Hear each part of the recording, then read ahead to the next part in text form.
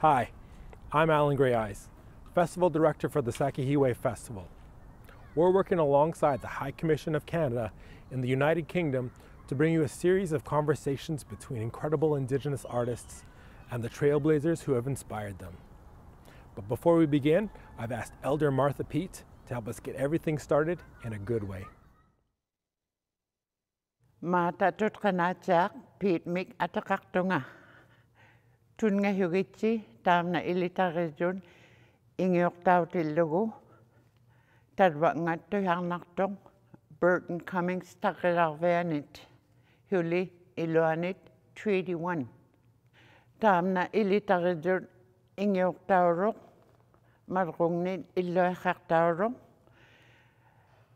Tap kuna ngat sakihiwe. Takuraksanik iluakakatartun. Hulilo, Aipa, High Commission Canada mi. Tavani Queen nunanga ni tareup akiani. Ilitariti lugin hitamaning ingiortining ayungim mariktuning. Tuhaktitzakata mata tap koat maliktao yumakatartuning ingiortaksaning hanakata mata. Kuyagiraw luting. Tap koat Sugluk Band tawa ngang kupiag ngaktut inuit. Tay tuhaktaksaning ingiortaksaning hanakatak himali mata. Tadba tuhangin naktatkan tuha lugit okamakata mata inuit okaw hingit atutyak luting. Tadba tuha larangapkin itkakataktunga tap kuningan ananamalo atatamalo okaw hingitning. Okaw himmaringning. Tadba kaurimagama inuktitut okaw hit nagliraw katali mata. Tap kwad Sugluk Band tuha lugit kuvianaktun okaw hingi inuktitu mata. Nachiling miutaw lunga tuha katakapkin type kuningan okamadutining okamatyak katakluting inuktitu tyaksluting. Kaya man. Honor Song is a part of a Government of Canada program designed to advance reconciliation and renew the relationship with Indigenous people. I'm just outside the Turtle Island Community Center, where we work with Mumaway to produce the Turtle Island Block Party every summer. Tonight's episode features Elisapie in conversation with the legendary Willie Thrasher. I'll also join our host to chat about her uncle's group, the Sugluk Band. To get everything started, Elisapie is going to perform the Sugluk Band's Ballad of the Runaway Girl. Please sit back and enjoy.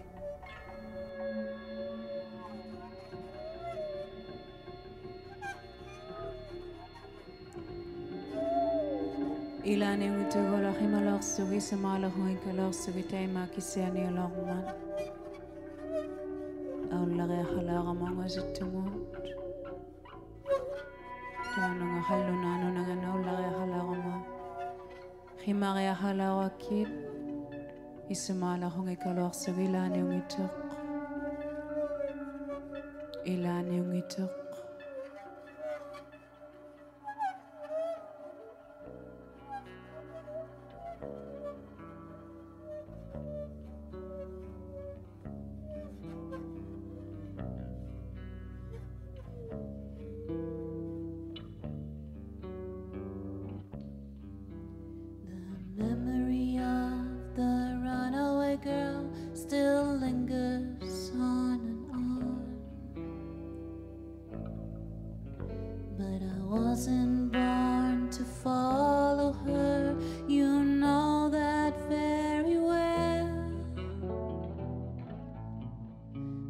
Days are long and my mind is short since she turned to 10.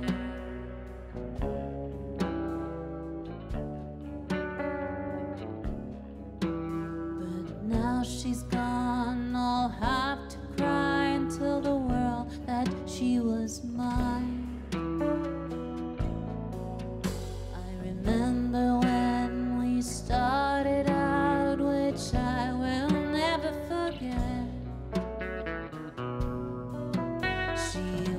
so young and natural, unlike most of the girls.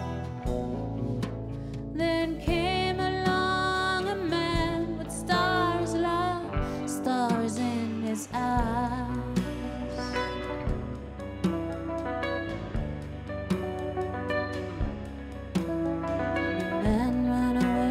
The girl behind, and that's the end of the runaway girl. Let's hope someday you will revive the scene with no care in the world.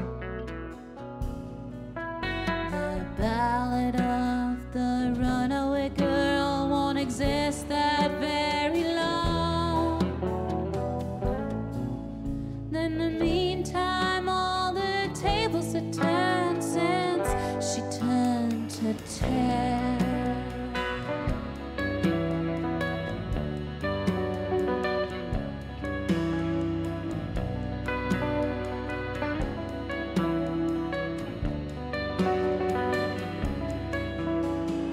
Ballad of the runaway girl lives on and on and on. Ballad of the runaway girl lives on and on and on. The ballad of the runaway girl lives on and on and on. The ballad of the runaway girl lives on and on and on.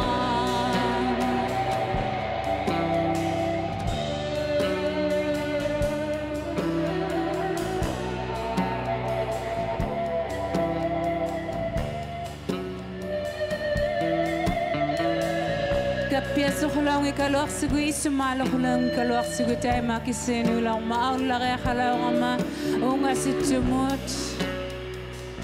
tayo mga vanito titigong yaktagit puyok niyo yang itagit isumalo kong itagit naligiyagit isumalo ko lang ikalok tagit tayo makisenu lang makimare halaw akit tayo mga vanito titigong yaktagit tayo mga puyok niyo yang itagit hawi makoyagit tayo makiseni ulang mat himare halaw akikiseni vanito tayo mga vanito tigong yaktagit tayo mga isumalon ng itok.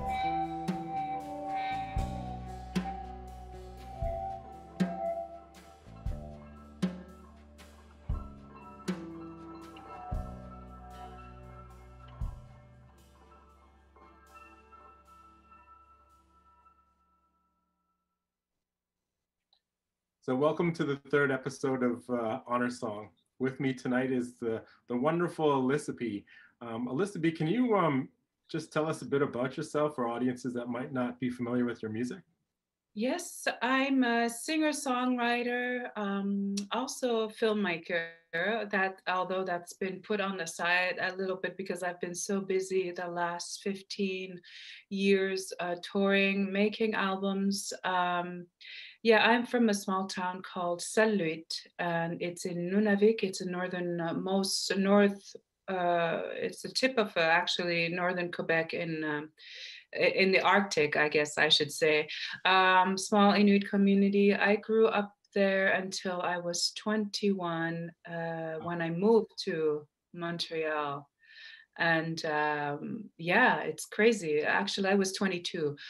Before then, I worked with social services. I worked with the kids at the school. I did a whole bunch of jobs. Also, I was a journalist for a TV summer jobs in my small town for TV in Nunavik. And also I did radio. So I guess communication's always been a passion. It still is. Even though I'm considered a singer, songwriter, performer, I really do feel like I like to tell stories and be like a link and a bridge between people and different cultures even.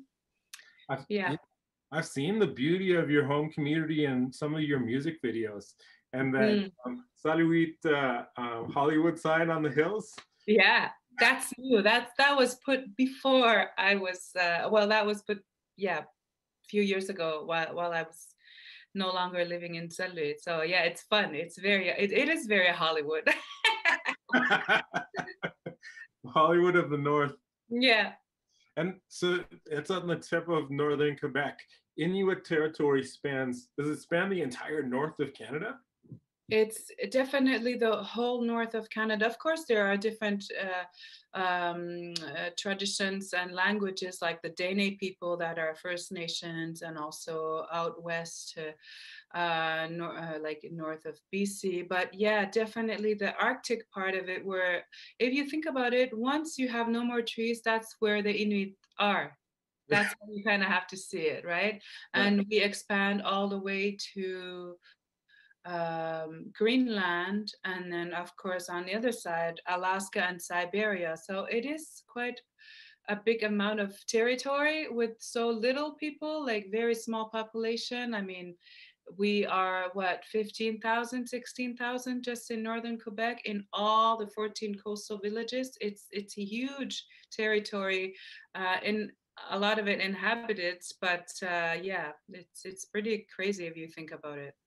And the arts are quite prolific, like Inuit art.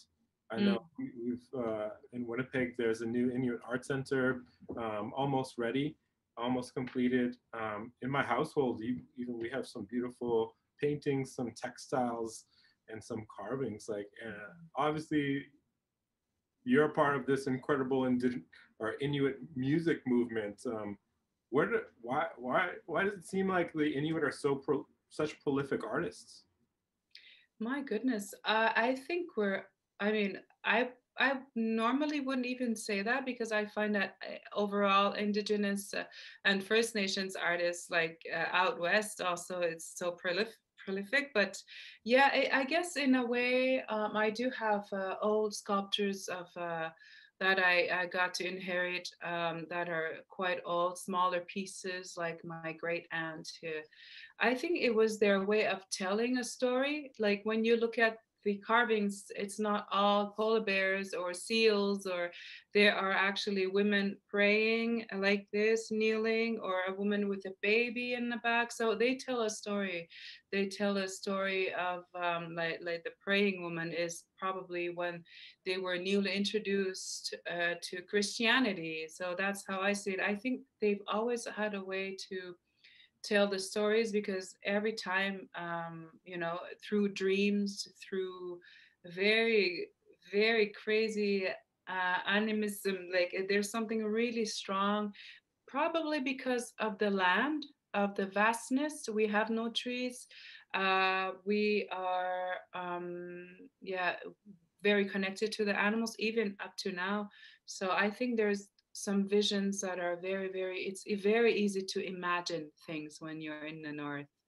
It can be very scary, but also it can be very spectacular, and it's very wild. I think that's why I think it was important for these songs to continue, although they changed from very traditional storytelling, where they actually even sang about people like confronting each other in order to make peace. They would make an event, and then they would gather everyone in igloos, and then there would be like not a fight but a combat in a way in order to resolve something.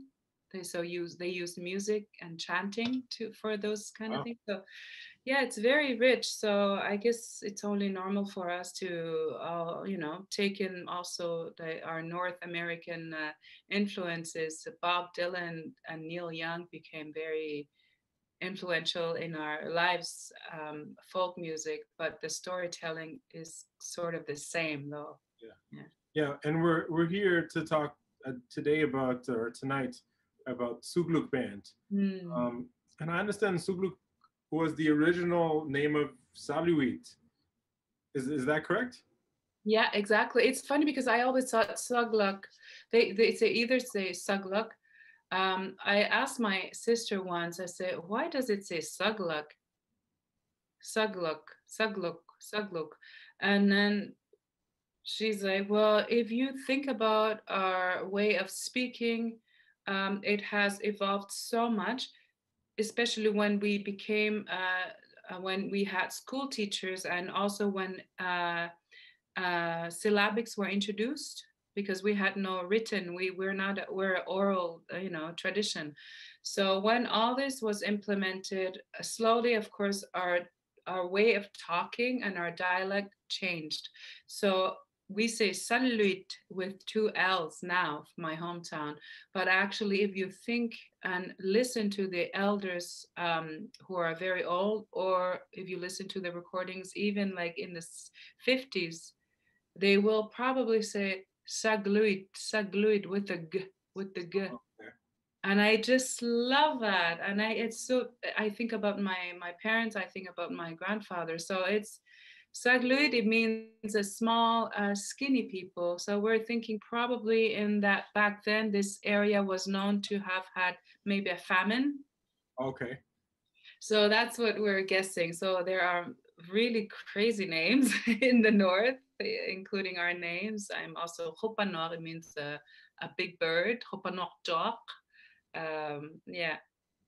And I was talking with Martha Peet before we were recording the introduction. She mentioned that what she really loved about Sugluk or Sugluk, Sugluk Band was that they would sing entire Inuktitut phrases, whereas at the time it was very common for people to abbreviate words. What like, and I'm curious to know, like, the Inuit language, is it mostly verbs? Is it very descriptive languages, or is it more like nouns where there's a proper name for various things? Oh my, it's so complicated to try to explain that, because I've never really had to think about that, right? I just speak it, but it's definitely fun as a songwriter. If you think about like long words, it's actually one word, let's say, Ayun Nakaswaksunga, one of the Sugluk's song that I absolutely love. My uncles, actually. So if you think about it, it's pretty much my whole family in that band. And my uncle George Hakayo was definitely very influential in my life as a singer-songwriter, because he's made many girls and boys dance, like in the 60s, 70s, kids that were sent to residential schools. So their music is still very, very, very emotional for a lot of people, because it brings them back that innocence that I guess before things changed and shifted and went into a little bit of a chaos, where suicide rates started coming in. Before it wasn't like that in the 70s. So when I see my family members, or whenever they play in Saluid or in the north, you don't see young people going into the dance floor. You see people like your mother, your uncle, because they're being brought to that moment when it was so exciting for them, but yet they didn't know it. But it was huge transition for the culture, for their traditions. So yeah, Ayun Nakasoksunga is one word for you guys, but it actually says I was definitely, Ayun Nakasoksunga means I was pleading, or I was trying really hard, because it's a love song, right? It's like Ayun Nakasoksunga, I did all my best. Oh wow, that's really great. It seems like a very poetic language. It can definitely be very poetic, because for a TV show, I got to translate La Vie en Rose by Edith Piaf. La vie en rose. Try to translate La Vie en Rose in Inuktitut is really impossible, because rose, pink, for us, we translate it to bubble gum. So it's like saying, I see life as a bubble gum. That's how I translated it. So it's also inventing words. So it's very free in a way. So I don't really have anybody or any references to translating or singing as to, I guess, French people who are very, very strict in their way of speaking, things you don't change. As to Inuit language, I think it's very exciting for me as a singer-songwriter because I'm able to, and also hearing my cousins, let's say, they'll say, wow, you said that phrase, it's so it's so poetic. Like for them to think about life differently as to very traditional survival mode, then I can, add a little bit of colors, and yeah, it's fun. It's fun. That's beautiful. And is that kind of the influence that your uncle's band had as well? Was seeing the language in a contemporary music setting and feeling a connection to it? Is that what happened when you were younger? Oh, of course. It's also telling the story. I mean, they were just so cool too, right? They were rock and roll, long hair. They were really great musicians also. They did great harmonies. I mean, they really, you could tell they were really inspired by, the rock scene, British rock bands. They were really into that. Of course, Dylan, Neil Young. Yeah, just listening to them and being able to, and also talking about love relationships to all the chaos, and also having been in the South and coming back home to your very traditional father who misses his nomadic life because very recently before they were still living out in the land in the summer there in the winter camp. So they were also telling stories about the fact, a lot of it, my uncle's songs, a lot of the great songs, actually, earlier ones, are talking about his dad, who was a very traditionalist, So I guess also what's beautiful is feeling like they're shifting, that you hear that, wow, my father was this great hunter. I'm also trying to be a strong man, Inuk man, but yet you know, he's also trying to be out there and modern. So yeah, I think that's what moves me more than anything with those songs, because I can just imagine the land. They talk a lot about the land also, because that vision changed very quickly for us from very nomadic people living off the land, living in igloos, living like with the animals literally, to being put in a settlement where they're told your kids have to go to school. The Hudson Bay Company will be there. There will from now on be hospitals that will take care of you if you're sick. As to just before that, they were, pretty much free on their own. Yeah. And happy and not starving. I mean, that's also what I understand a lot, is that people would tell these residential school kids' parents, your kid will learn something, become something, probably saying something like he's going to become a lawyer, and also he's never going to be hungry. Well, a lot of people I know would tell me, we were never hungry when we were out in the land. We were never cold. And it seems to me like, since it's like an oral tradition, maybe the songs are an extension of that. Like it seems to me like you're explaining that Sugluk, and am I mispronouncing that? Sugluk or Sugluk? Yeah, Sugluk. Yeah. Sugluk. Yeah, they've been capturing history and recording history so that younger folks like yourselves can have a connection with the way things used to be. And I'm kind of wondering, like, when you heard that and you saw them like taking stages across the country, or having their music played in different radio stations and settings, did you imagine yourself like taking the stage in Paris or being on magazine covers? What kind of effect did that have on you as a young person? I think the only thing I knew was that I felt good with the idea of being around music, live music, because I had these guys that were like, if they did it, then I certainly am, like, in blood, because I'm also adopted, right? So it's actually my biological uncle, but I think we have that music in us, because my brother's a great musician too. much better than me. So I think we were very much inspired by my uncle. So it's like somebody in the family had to do something, being so inspired by them, right? Because they were just great melodists also.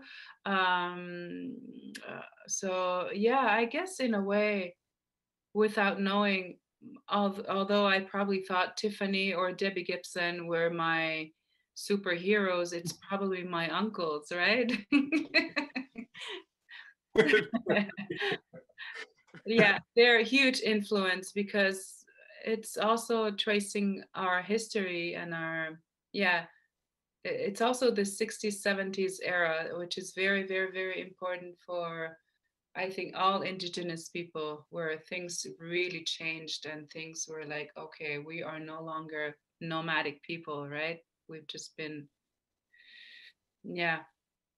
I think, yeah, we say nomadic in English, but there's probably a more poetic way or thought-provoking way to say it in Inuktitut. Because I think like, yeah, when we think about nomadic, it's like, oh, they're just scraping out a living. But it seems to me like the Inuit, like a lot of indigenous nations, had philosophy, had astronomy, had science, and healing and everything, like just to take care of each other and build futures. And yeah, so I think it's visionaries too, right? And always inventing. If you think about Inuit, for example, how they use tools, if you look at history, like the last 1,000 years, it's so many things that they invented. They invented the kayak, that's you call them igloo vigar, we call or you guys call igloo.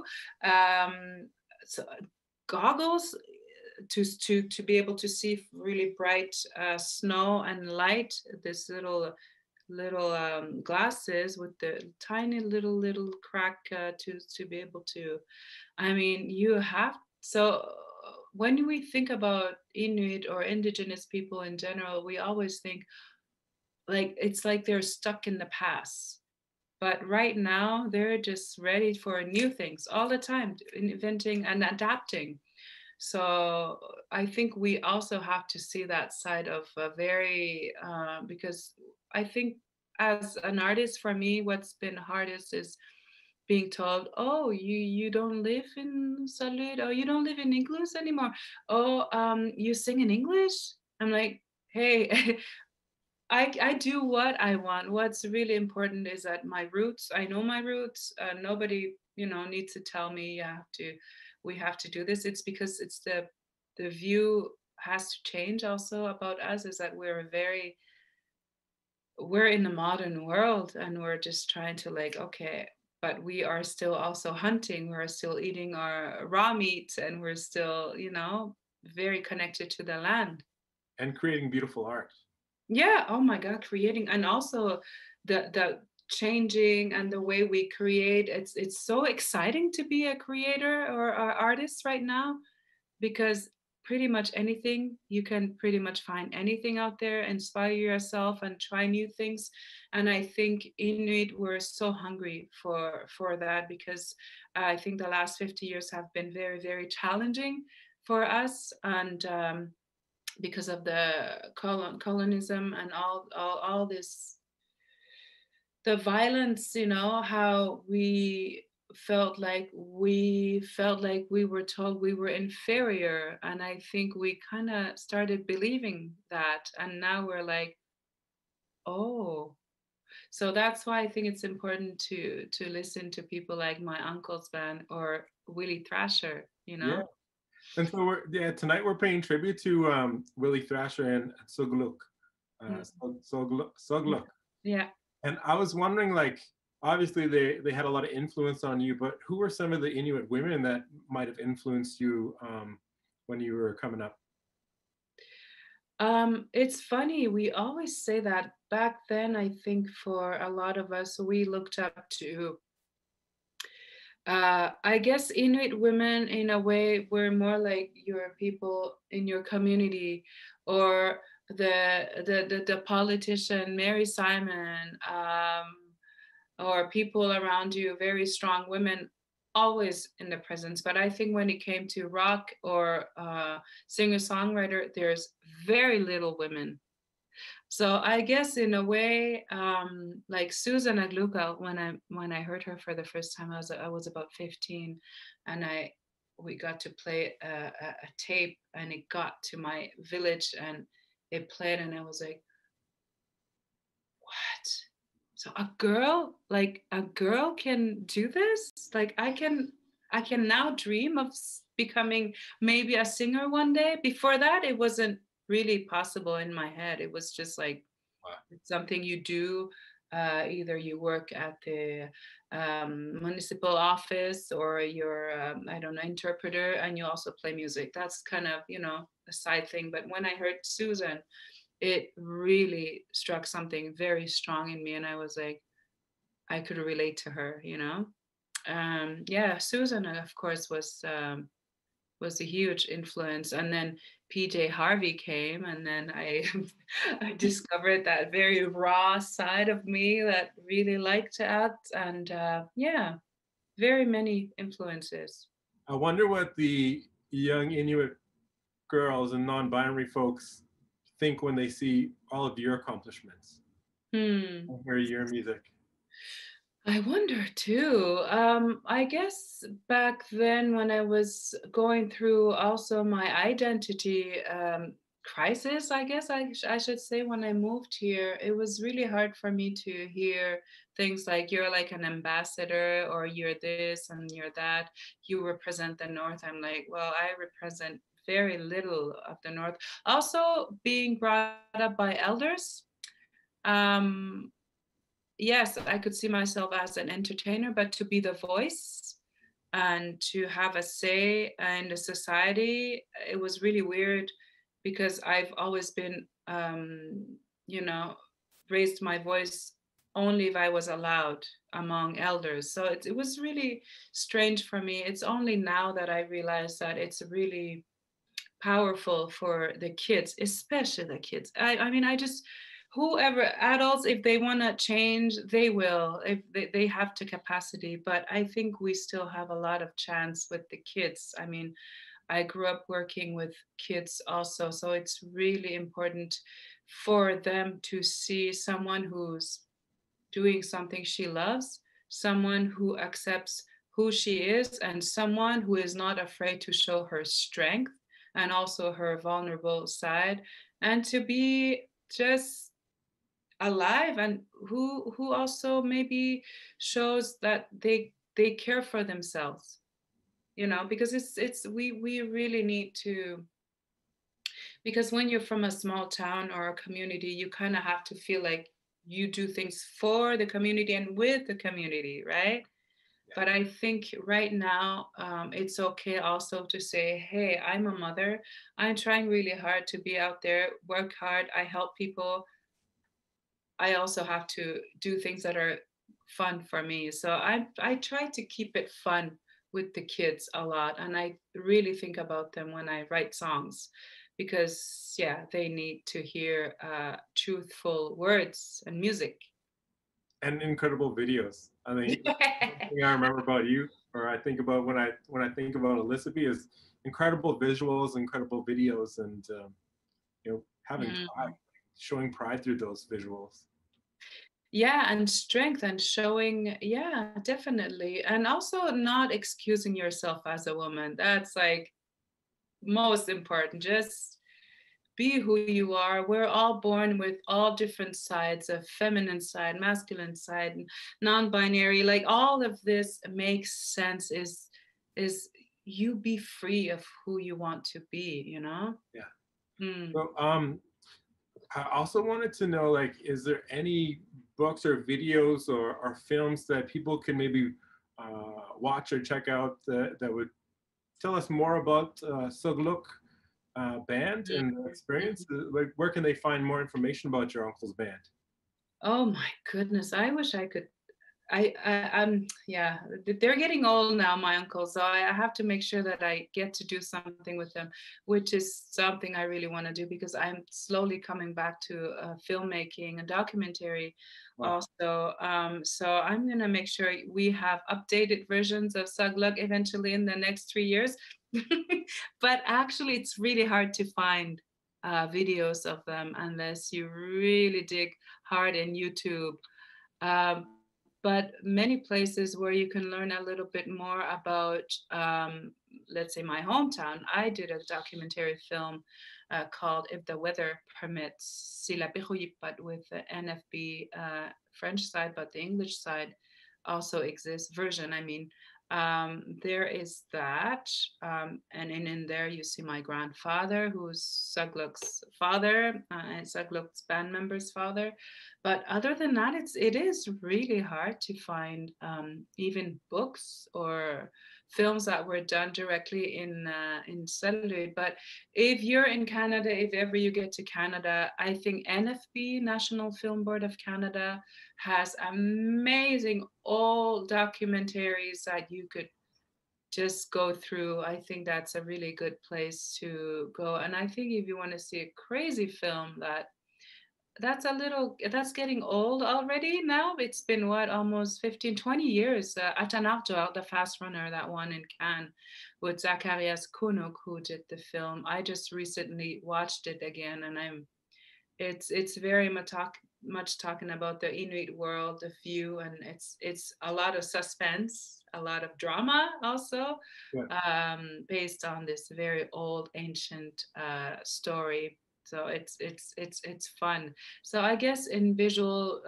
videos, I've done quite a few of them in my hometown. Also, one called "Wolves Don't Live by the Rules" of archival images, the song by Willie Thrasher, and one called Arnak, where you see my hometown. And the Hollywood sign.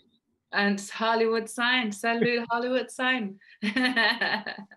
Yeah, you mentioned Willie. We were actually going to be joined by Willie today or tonight.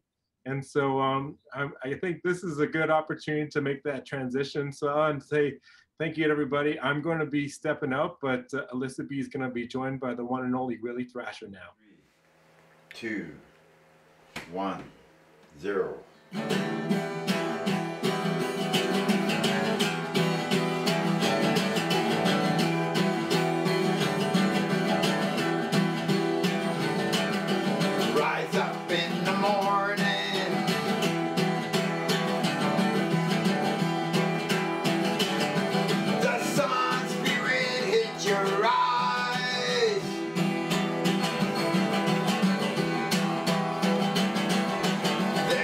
Something happened.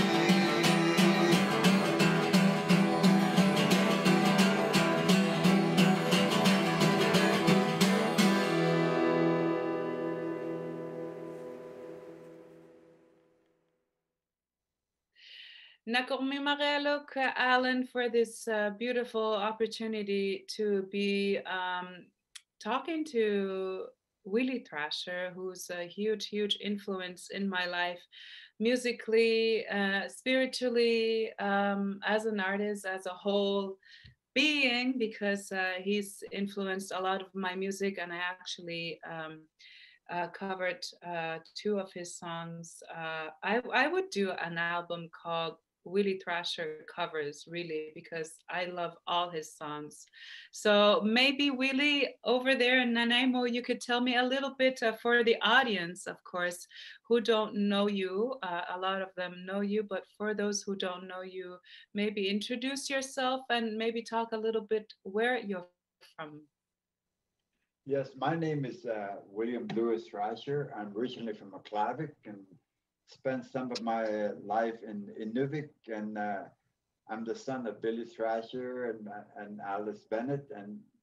And we are known as the Inuvialuit. And my hometown, we always love our traditional ways, our music, our dancing. And that's the way my life has been going. So Willie, I know you've done a lot of music albums. When I was a kid, I started working for a TNI radio in Nunavik in northern Quebec, and I remember very vaguely. It's kind of far, but listening to your voice, your songs like Silent Inuit, and I remember being very, very captivated by your sound. There's a storytelling, and I guess there was some sadness too in Silent Inuit that I remember, some melancholy that I never really experienced with other musicians. Very truthful words, straightforward.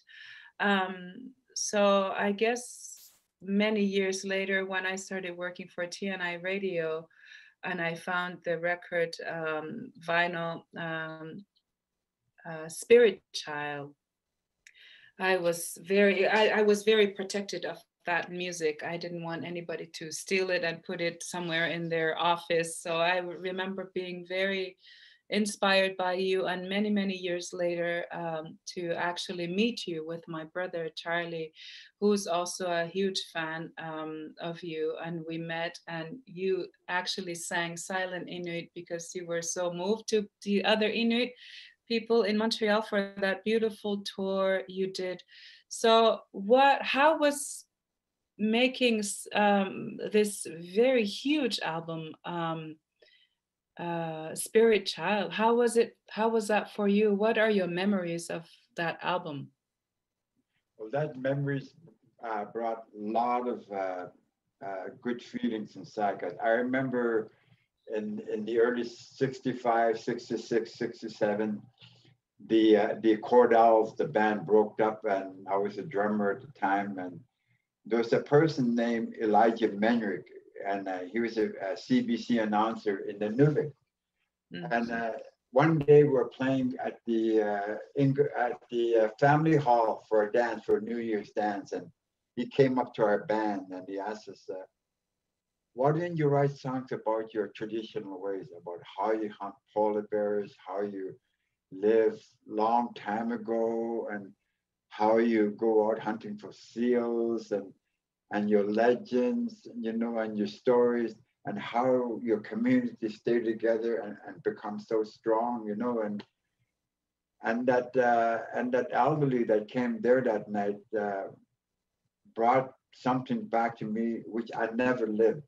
It was taken away from me, and I looked deep down inside, and I started to realize that, hey, I'm an Inuvialuit, and this is our land, this is our traditional ways, and this is the way we live.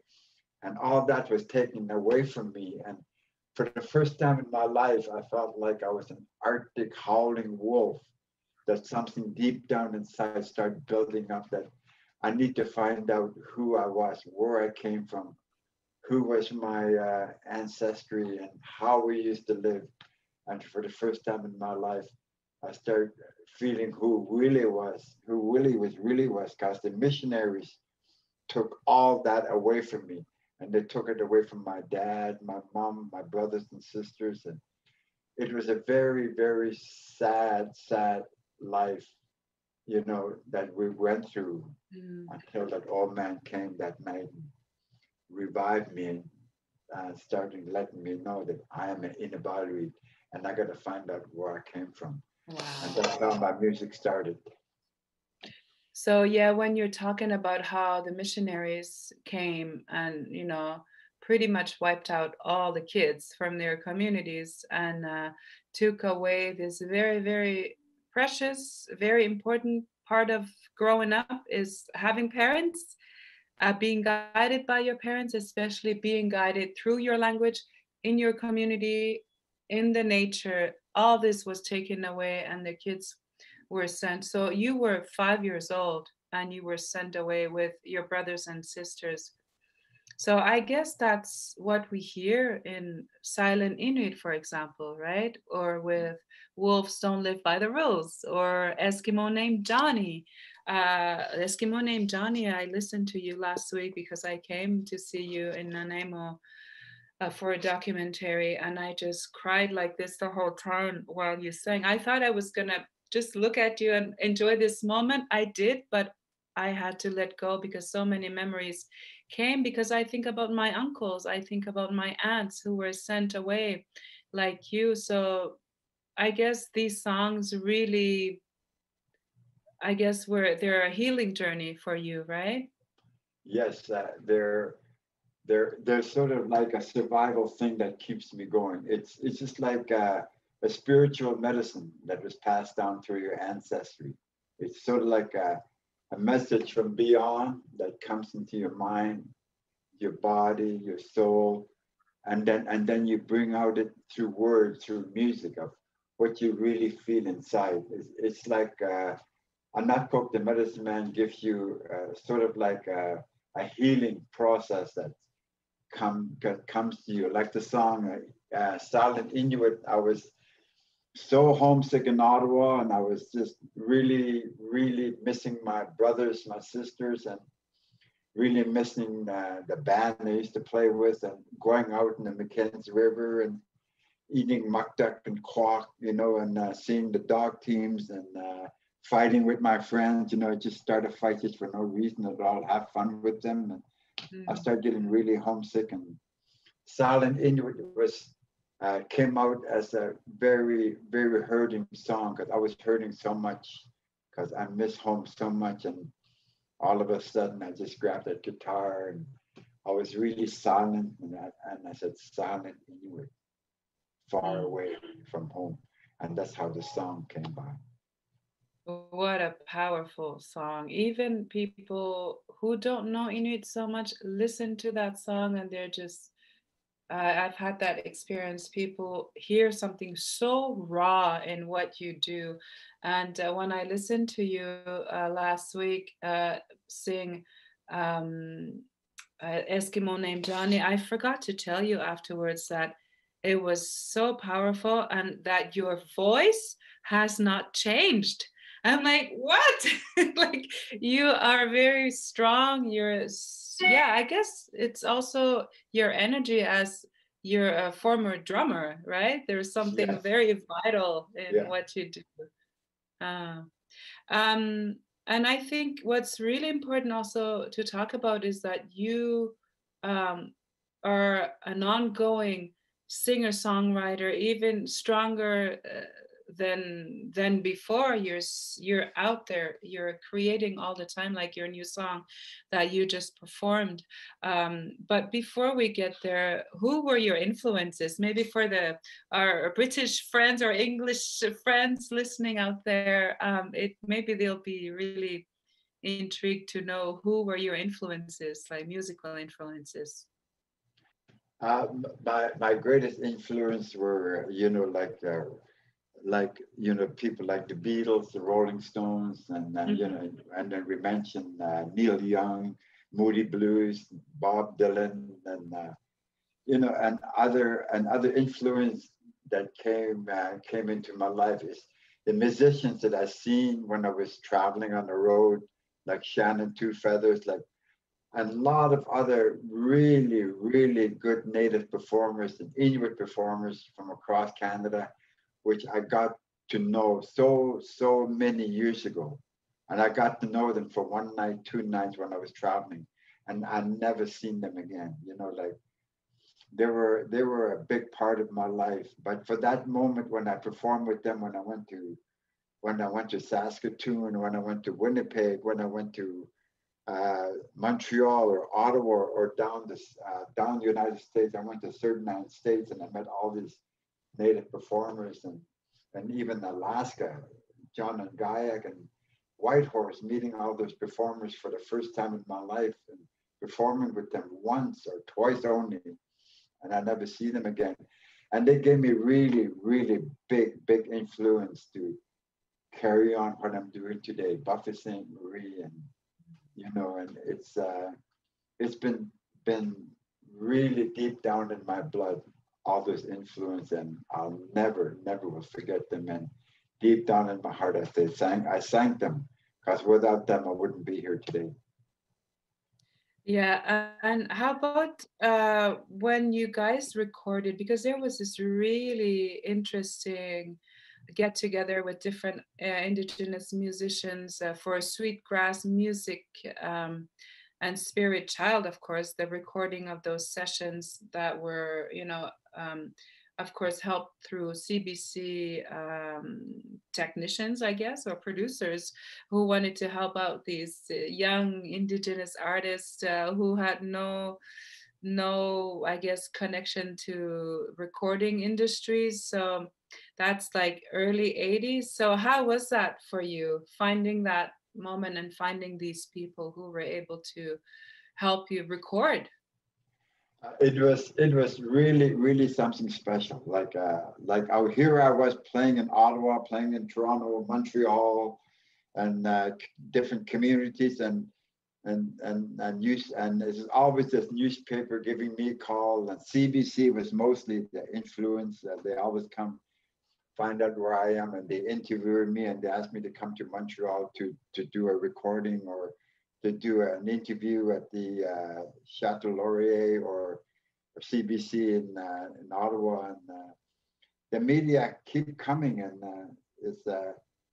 well, they gave me influence to carry on what I'm doing and showing what I really believe deep down inside of what I wanted to share to the world, what I lost or what I want to bring back. And this media and television and radio and the people that came up to me like Elijah Menrick and Brian Cousins, and there was a producer in Montreal, Les McLaughlin, that really started my career by releasing Spirit Child in Montreal. I remember being in the 10th floor and recording at that, and then an interviewer would come from the 3rd floor to come up to talk about the album, and you know, and getting phone calls from Frobisher Bay and Yellowknife, and you know, all this media coming to me was really amazing. I really started to realize that my message, my music, and the message from our ancestors was coming to life. It is pretty amazing. So you've had amazing people in your life, as much as you said, you know, how the missionaries, you know, took away so much, but yet you are someone who is very resilient. You are full of amazing spirit and very, very generous, reminding us that we are not alone, that we are different spirits, energies coming together all the time. So I think you touch people that way, indigenous or non-indigenous, because you always focus on what good comes out of this world in a way, even though you had, like you said, a hard life, your parents, and I think it gives us a lot of reason to really celebrate life. And that's how I see you, someone who's always ready to meet people with open arms, and you don't seem to see, oh, he's white or he's not, or it's like all people are opportunities to share, right? Yes. Yeah, like the people that I meet, like through my lifetime, it's a really it's really special for me. Like especially when I go on the road early in the morning, I go on the Greyhound and I travel across Canada, meeting people from different communities, and meeting different musicians, and it's an amazing journey. It's like a wolf traveling from the barren lands right up in the Arctic Ocean and howling and learning and living this life that we lost and trying to bring back a lot of the traditional ways that we used to live a long time ago. And I was one of the few lucky ones that I learned from, from the greatest musicians that I met when I was young. And that's what made me who I am today. Mm. And if we think about, that path, that road that you're taking, and that how much you had given to us also, how do you see, music or arts, our form of storytelling that's changing, but yet it's, very much rooted to our Inuit heritage. So how do you see like how it's evolving? Like, what would you have to say about that? I remember when I was a kid, like my mom used to tell me stories in Inuktitut, like how we lived, who was my grandfather, who was my grandmother, and how the Indians and Inuit used to fight each other in their territory, and really, really, really powerful legends, which my mom used to tell me. I used to sit down and listen to her. Then I used to sit down in my grandfather's lap, like while we're in the Arctic Ocean, and he used to tell me about his life, how he used to be a good hunter, how he used to live in the igloos, and how he went after polar bears. He went after the beluga whales, caribou, and Arctic wolves, and the very, very cold winters that our traditional people live in. How powerful we are, to live through this. And my grandfather used to tell me the story that this was a natural life. It was our daily life to live this way every day, and that part too became a really big influence in my life of who I am and where I am today, and how much change I went through today. And like we used to eat quack and frozen fish, caribou and muktuk in our igloos long time ago, and today it changed dramatically. Instead of me going out hunting, I go to McDonald's. It is people, and you order quack at McDonald's, right? The frozen caribou at McDonald's. Yeah. Well, I want to be the first. I want to be the first Inuit to invent mac quack and muktuk. So it's something new that McDonald's got to negotiate with me. Imagine McDonald's. Yeah, we should also mention. I should also mention that Willie, you are one of the funniest people I know, with a lot of humor, and I think that's also coming from very strong survival. Inspiring people. You need humor. We need humor all the time, and we laughed so much last week and with the whole crew, and I guess we kind of have to, right? I think we have to look at the bright side, and we are also Inuit. I think you know that more than me, is that we live for the moment. We live in the moment. So I think what also Alan wanted to know is any ideas of like artists or books or films from the Inuit world that you wanted to introduce, or you would have thought about that I may not have mentioned.